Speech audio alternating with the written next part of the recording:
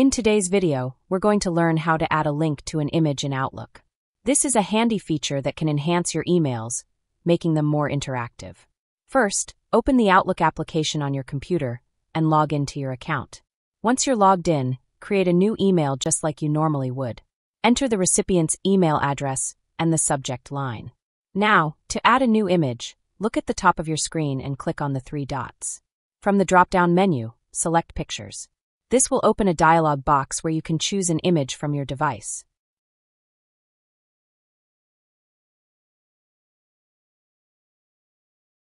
For this example, I will select an image labeled Order Now.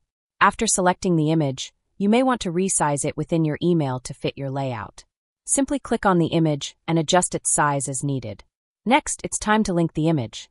Click on the image to select it, and then navigate to the top of the window where you'll find the Insert tab. Click on Insert a hyperlink. A new window will pop up where you can paste the URL you want to link to the image. Once you've pasted the link, click the OK button. Congratulations!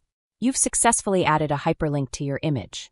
To see it in action, I'll send this email to my Gmail account so we can check the result together.